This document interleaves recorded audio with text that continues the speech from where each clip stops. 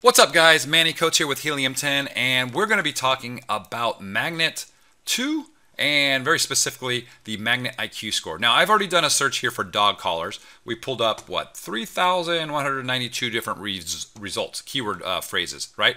In the previous videos, we've gone over word count, show phrases that contain, exclude phrases that contain. So now I want to talk about Magnet IQ score. Now Magnet IQ score is the same thing essentially as the Cerebral IQ score. And the IQ score, what this means is it's essentially looking at the exact phrase search volume. Okay, this tells you how many searches there are per month for this keyword phrase on Amazon, not on some weird search engine or anything. This is on Amazon. So dog collar bark 75 times per month. Dog accessories 17,420 times per month.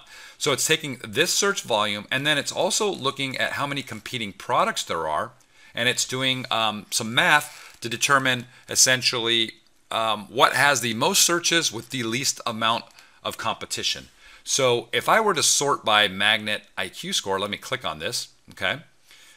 All right, now we've got some really big numbers here.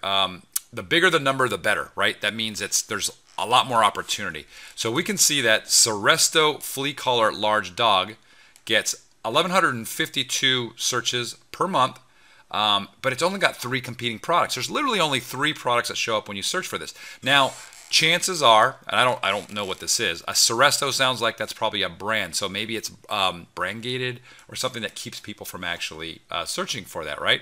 So if I scroll down here, yeah, Seresto is all over the place. It looks like a pretty big one. Bayer, Seresto, bark collar, small dog.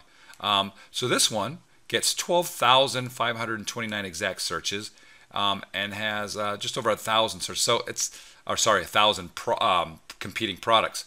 So still a lot of competing products, but for the search volume, it's still got a pretty high IQ score. Bark collar, same thing, right?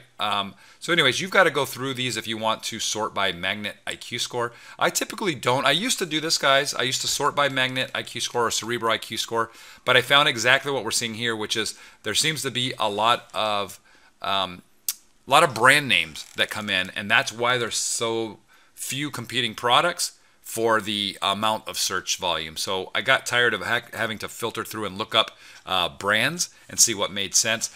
You will find some golden nuggets every once in a while. Let me see. We got collar para perros pequeños. So collar, or you got the word collar, and then Spanish for small dogs actually has only 1 competing product, but it gets 319 searches per month. So that would be a cool one to throw into your listing. So there's some Spanish stuff in there as well.